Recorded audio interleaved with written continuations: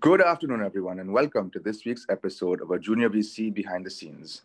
I'm your host, Mazen, and this week I'm joined by Abhinay and Bhatt, and we are going to talk about this week's piece, Can Parle Energize India's Next 20-Year Consumer Explosion?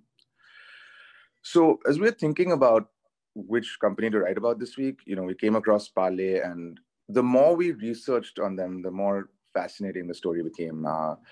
First of all, it was surprising to me to find out that they're actually Parle G is actually the most sold biscuit in the world.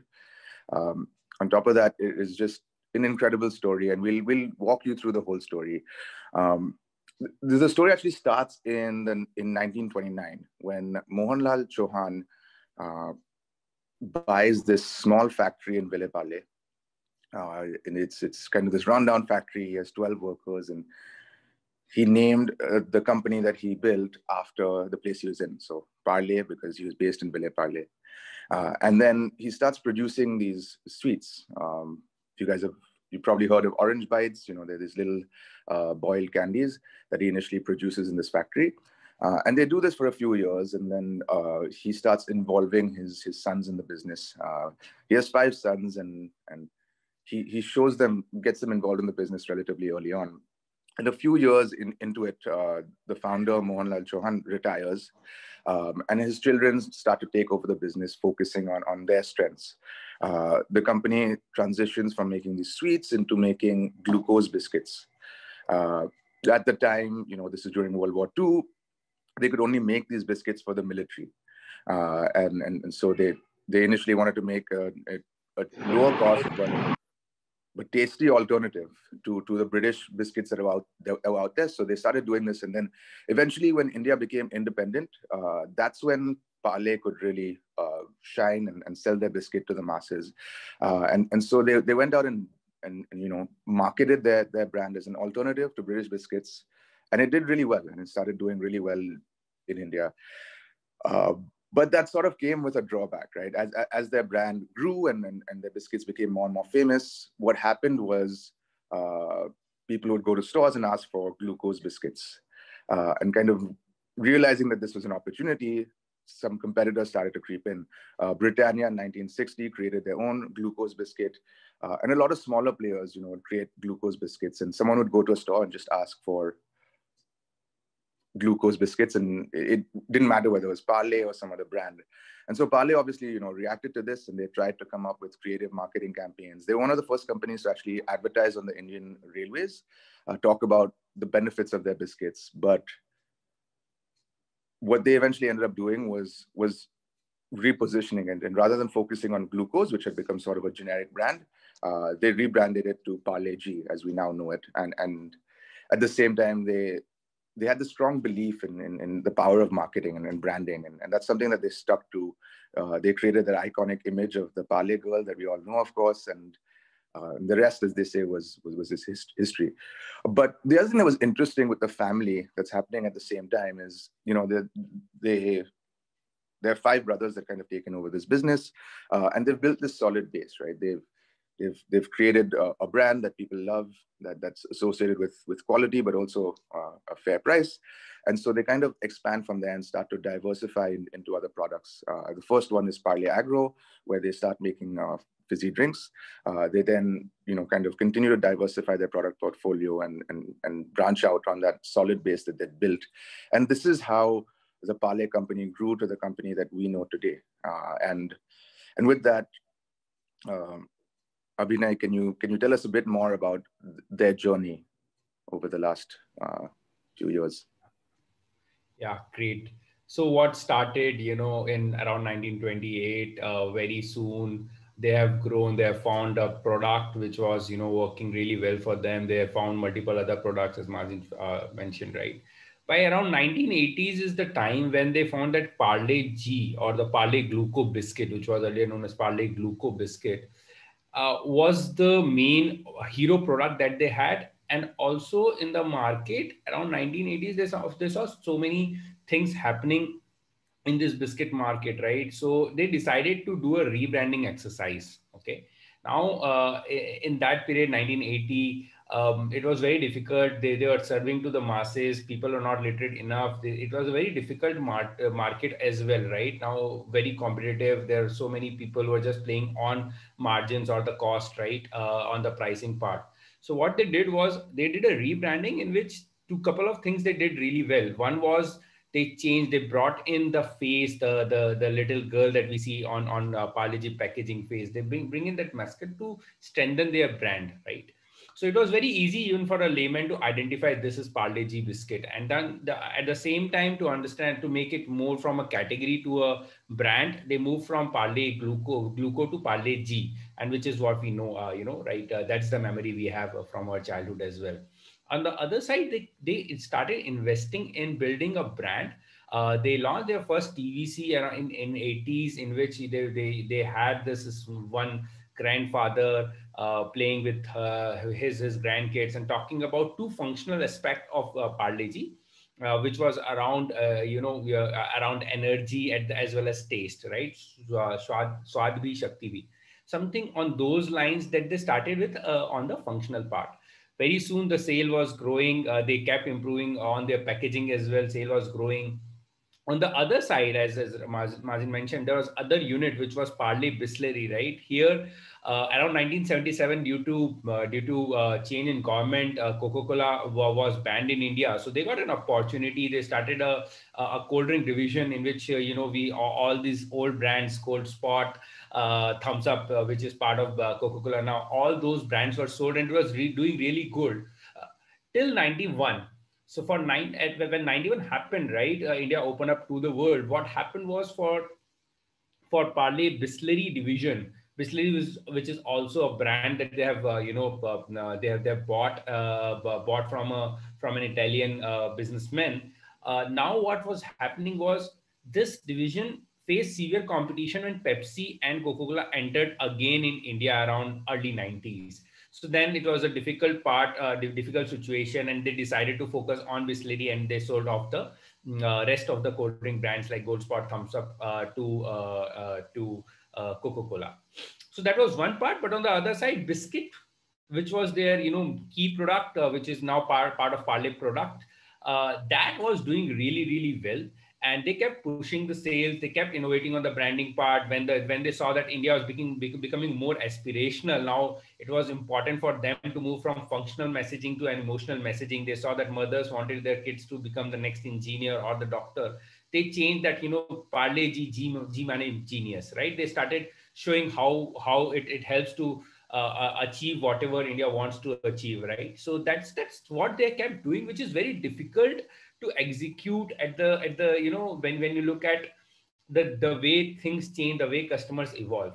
Also, what they did really well was they understood their customers and the price point really well. They understood that this is a very price sensitive market. There is competition from multinational. There is competition from national brand like multinational being Britannia, etc. Right now, there's a competition from Cremica, which is a national brand. Also, there are local labels, cheap imitation, which just play on the price. If you price 5 rupees, they'll price 4 rupees. That's such type of competition exists in market. So to ensure that they are very competitive in market, they do not lose on volumes, they ensure the pricing remains constant for almost 15 years. That they did by innovating on the size, packet size, weight of the biscuit, but not passing on the input cost directly to customers. Though like the strategy has been around cold drinks, right? Reducing the size, that the similar strategy they used, and that helped them grow Parle-G over years. There are a couple of hiccups as well, not only the cost margin pressure. At the same time, it's a family business, third generation by 2006 or 7, right? So there are obviously challenges in the streams that these people can enter or not enter. 2007, there were minor differences between the family on when one division started something around confectionery space, which was not allowed as such. So there are some hiccups there as well. But growth for Parle Biscuit or Parle Bisleri, these have been iconic brand and kept growing. In fact, a Parle G biscuit crossed 5,000 crore worth of sales, which is huge in itself, and was more than some of the FMCG brands of that time put together, right? All products put together. So they reached around 5,000 crore of sales in 2013, and all they could do by really executing and understanding the market and their customer really well, that what we can do with pricing, what we can do with packaging. They were not innovating so much that but at the same time it was very functional. It was delivering the message in the right way. On the branding part, they ensured that if TV is the growing channel, they ensured that they leverage the TV as a channel. So those are the things that they did really well, and that's how they have been able to create such iconic brands like Parle G, Bisleri, and many other that we know. Thanks, Abhinay. Parth, maybe now you can tell us a bit more about Parle in more recent times and what the future holds for the company. Sure. So before we jump into that, as in just understand about India's demographics, as in India's consumption market and how big is the market and where the Parle as an overall entity stands. So if you just look at India's population, so India is the population is still growing. However, the per capita income is still low. So if you compare India with, let's say, other countries with similar GDP, for example, Japan, Germany, UK. So with lesser population, they have much higher per capita GDP.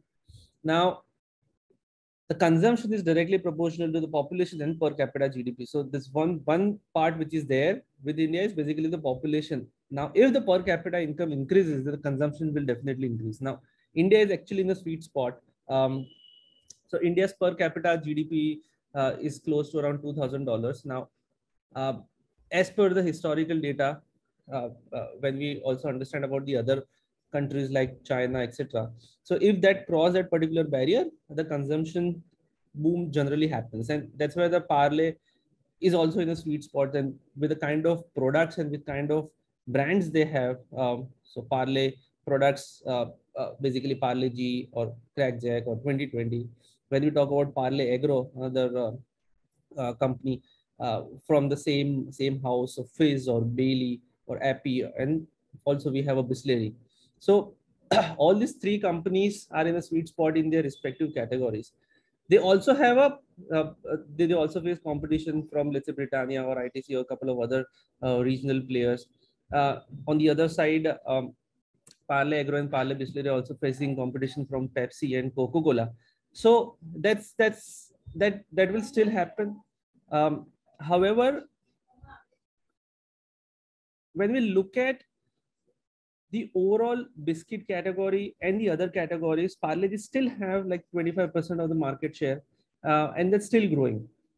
Same is the case with Parle Agro, which is one of the category leaders in the mango-based drink market.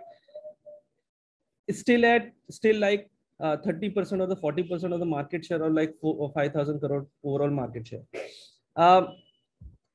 So one thing which this group has focused on is basically generate cash, which a lot of the startups are missing these days in this FMCG category or in the consumption market.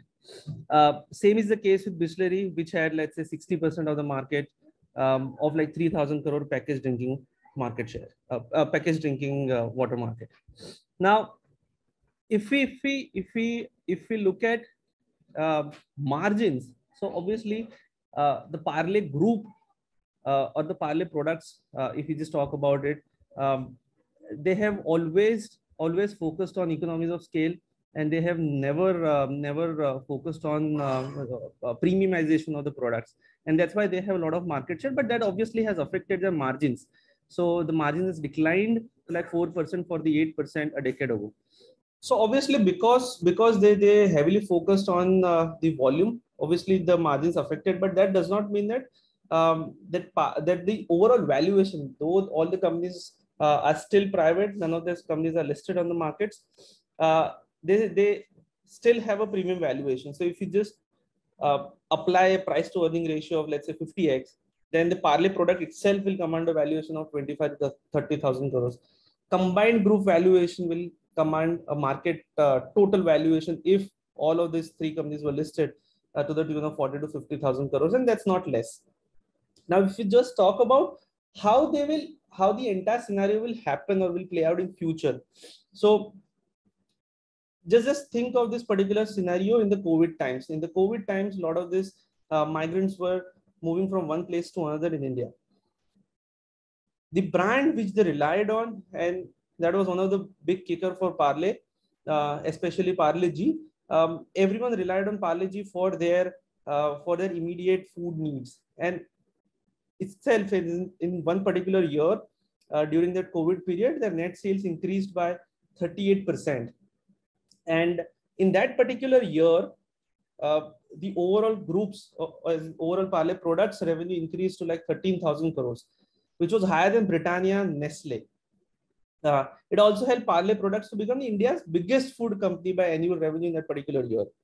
Parle G, only that biscuit brand, became the second highest FMCG brand to cross the annual sales of $1 billion in that particular year. That also allowed Parle G to expand its margins from 4% to 9%, and then still continues in that particular trajectory. So if you just look at the future, if you just look at the brand positioning, and if you just look at the overall India's consumption market, which will probably hit like $4 trillion in the next 5 to 7 years, this one particular company is in the sweet spot. The entire group's net worth could be around 1 lakh crore. And the kind of categories they are operating in and kind of the brand they have established, Parle G can be the next thing to watch out for, at least in the consumption FMCG space. Thanks, Bhatt and Abhinay, for joining me. Certainly was a very, very interesting story. Loved reading and learning about Parle. Hope you guys did too. Do join us again next week. Thank you.